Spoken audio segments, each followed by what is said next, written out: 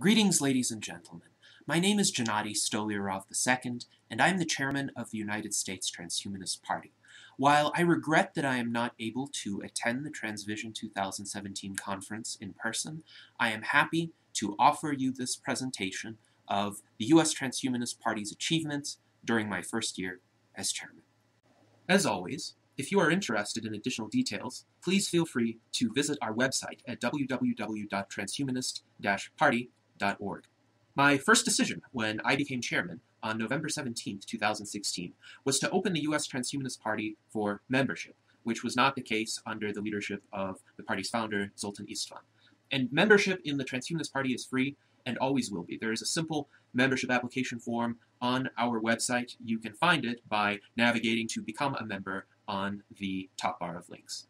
Furthermore, of interest to many of you, non-residents of the United States are able to become allied members and vote on our internal ballots, even though they would not be eligible to vote in U.S. elections. We seek to be a prominent part of a truly international transhumanist movement, and as a result, we are perhaps the most open political party in the world to individuals who are not residents of the country to which the political party pertains. Thus far, we have reached the threshold of 700 members. My goal within the next year is to reach 10,000 members, so more than an order of magnitude increase.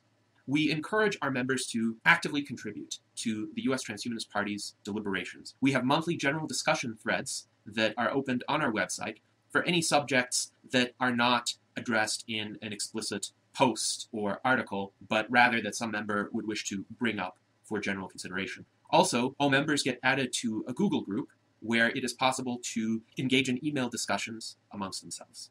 Our first major achievement occurred in late 2016, although the resulting document was compiled in January of 2017. And this was version 2.0 of the Transhumanist Bill of Rights. The first version was written by Zoltan Istvan.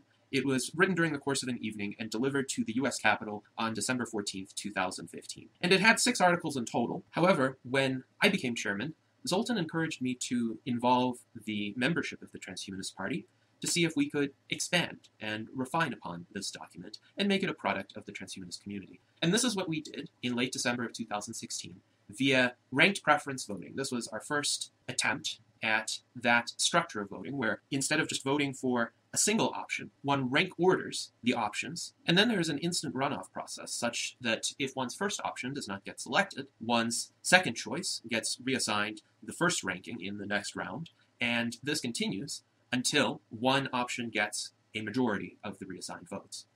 The result of this process consists of 25 articles, as well as an extensive preamble that defines, in a broad sense, the sentient entities to whom rights should apply, because in the future, once the technology of artificial intelligence advances, and perhaps the technologies of genetic engineering that might enable the uplifting of non-human animals, we are going to have more beings than humans who would be capable of bearing rights. More generally, the articles of the Transhumanist Bill of Rights focus on areas such as life extension, health, morphological freedom, technological progress, privacy, and self-improvement. And you can find the full text of version 2.0 on our website. Our next endeavor was to develop a wide-ranging platform whose planks are based, again, on member recommendations. We held 5 voting periods where the members got to deliberate over suggested platform items and then vote on them during the course of a 7-day electronic voting period, which followed a public exposure period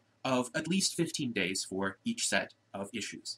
During each exposure period, it was possible for additional options to be provided, and it was possible for the public to engage with the options that had been proposed. Right now, we are in the midst of yet another exposure period that runs through November 11th, and then platform vote number 6 will begin. If you join by that time, then you will be eligible to vote on this ballot. Under consideration will be 19 proposed new planks and 3 proposed amendments to existing planks. Amendments to previously adopted planks constitute a new process for us, so this will be an interesting experiment. Please follow the link below to see the options during this exposure period.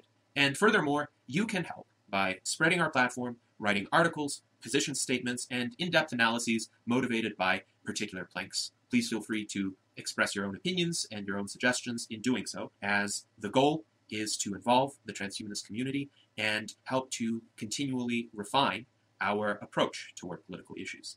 We are also pleased to have recently established our Foreign Ambassador Program. The aim of the Foreign Ambassador Program is to expand the international reach of transhumanist ideas and again foster this collaboration among transhumanists of all countries. The job of a foreign ambassador involves recruiting allied members as well as providing periodic reports of activities held in the ambassador's country, for instance, special events that the ambassador hosted, or methods of communication that have shown to be particularly effective in advocating for transhumanism and life extension, as well as achievements on the ground that the ambassador has been able to observe or bring forth. The foreign ambassador is then encouraged to write status updates that can be published as articles on the U.S. Transhumanist Party website so that everybody throughout the world can be aware of the good work that has been done. We thus far have foreign ambassadors in Brazil, Bulgaria, Chile, Egypt, England, Hong Kong, India, Nigeria, and Scotland.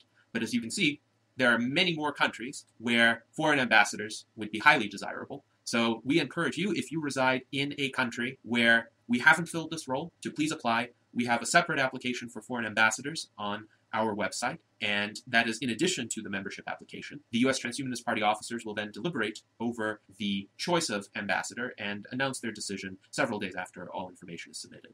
We held a wide range of notable events during 2017, beginning with our discussion panel on artificial intelligence, followed by my virtual presentation to the People Unlimited group in Scottsdale, Arizona, followed by a discussion panel on life extension in February. Our discussion panels seek to assemble leading experts in the subject areas being discussed. So, for instance, we had David Kelly and Mark Wasser among the participants on the AI discussion panel. We had Aubrey de Grey and Bill Andrews among the participants in the discussion panel on life extension.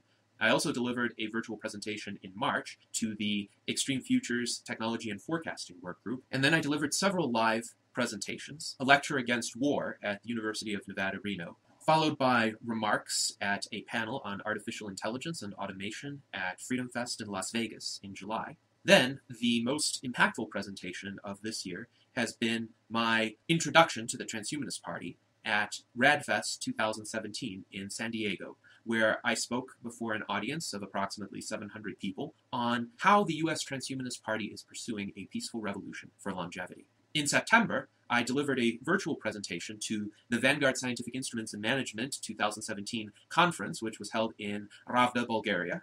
And furthermore, the U.S. Transhumanist Party has held 3 virtual question and answer sessions. The one on February 5th was conducted by me alone. The sessions on July 15th and October 21st involved several of our officers who have been doing an excellent job, so I encourage you to listen to the recordings of these extensive Q&A sessions. And also I encourage you on November 18th, 2017, to listen to our forthcoming discussion panel on art and transhumanism, where I have assembled the largest array of experts on these subject areas that we have yet had in a panel. In early October, on our website, we released a detailed frequently asked questions document, which addresses common inquiries we have received about the key facts, the history, and the objectives of the U.S. Transhumanist Party. I will briefly highlight our near-term political objectives that are elaborated upon in the FAQ. First, we seek to grow in membership. That is our principal objective at present. We seek to coordinate with state-level transhumanist parties, hopefully to eventually obtain ballot access and run some candidates. We wish to hold many events and publish materials to influence public opinion, which is our most impactful function at this time. And as I've said, we wish to explore running candidates, particularly at the local level, where the ballot access requirements may be less stringent, while we gradually create the infrastructure to meet the state-level ballot access requirements. We have many ongoing projects and aspirations. I envision the U.S. Transhumanist Party website as a hub of activism possibilities to enable ordinary people of ordinary means, who perhaps have limited time, to get involved in projects where they can make a difference. For instance, distributed computing initiatives, or crowdfunding campaigns, or citizen science programs where they could directly contribute to research. We would like to regularly publish content from our allied organizations and prominent individual transhumanists. We have retained a volunteer director of publication and a volunteer director of visual art for those purposes. We are currently working with Dmitry Kaminsky and Franco Cortese on an infographic project where we will be creating visual maps of transhumanist organizations and their interconnections. We greatly encourage our members to host events in local communities, then report back regarding them, create recordings that we can publicize on our website. As to our broader vision in the world that we would like to see, it would be a world in which being transhumanist and life extensionist is considered the mainstream position, the default position. And these attitudes are held irrespective of other partisan affiliations, such that one could be a Republican transhumanist or a Democrat transhumanist or a Green transhumanist in the United States, or a conservative or liberal or socialist or Christian Democrat transhumanist in various countries of Europe. And furthermore, the world right now is in severe political turmoil.